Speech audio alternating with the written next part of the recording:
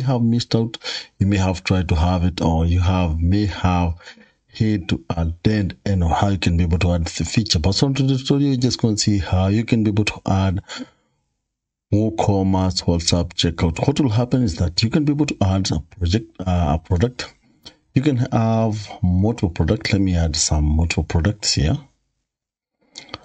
Once you've done it, and you head over here, and you head over to the checkout page, you're going to have this button here that now is the WhatsApp checkout. Select on that. When the customer select the WhatsApp checkout and click on this, it just redirect and you have this or that. Let me just open my message. Let me just open my WhatsApp here, and I can be able to show you how the message will be displayed. Just a minute. This is how the message will be displayed. We are going to have the order number, and you're also going to have that the link where one can be able to track their order, and we are going to have the total, and we are going to have the item list. We are also going to have the bill number, billing address, and we have the current order status, and we can also have the payment method, which currently is cash on delivery. And just that, let me just get back here. This is how the message has been included. Let's get back here and I show you a previous message where I have included multiple products. You can see these. We're going to have each product with a name and how many pieces. If it has more than one piece, you have PCS, and we are going to have the total price, the price for one product, and you're also going to have link to the product. You're also going to have another product here which will be displayed, but this one is a one piece you can have. And you're also going to have there was an upgrade I did, that's why you have been some on these two messages. The best thing about this is that you're going to have every light to choose on what message that will be sent to the client, to the customer. This is how it's going to look. Now we're going to enable these features on checking this box.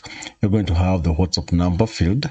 You're also going to have the opening message. You're not going to have the signature for the message.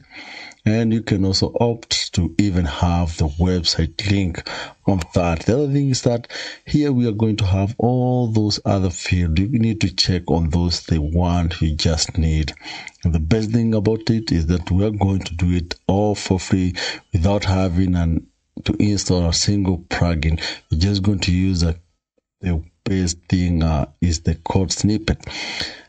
If you don't know how to install the code snippet plugin, that's when you're going to install a plugin that will be able to assist on us to be able to add the code to our website.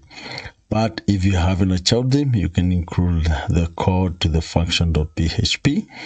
And with that tutorial for today, let me just take you on how you can be able to do this and how you can be able to implement, and we have to test it on our website. So what you just need to do is we head over here to the backend of our website, head over here to the admin menu, select the plugin. You need to install the code snippet plugin. If you don't know how to create a child theme, or you don't have the child, or even don't know how to add the code to the function.php, head over to the plugin repository, install the code snippet plugin. Let me head over here and I show you the code. The plugin itself is just a simple plugin called code snippet. Just type code here.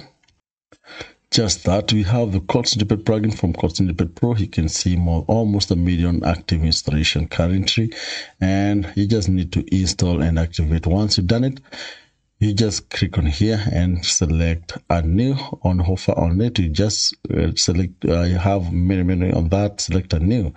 But if you head over here to select our snippet, you'll be able to see all the current snippet that are already. If you don't need all this, just click here.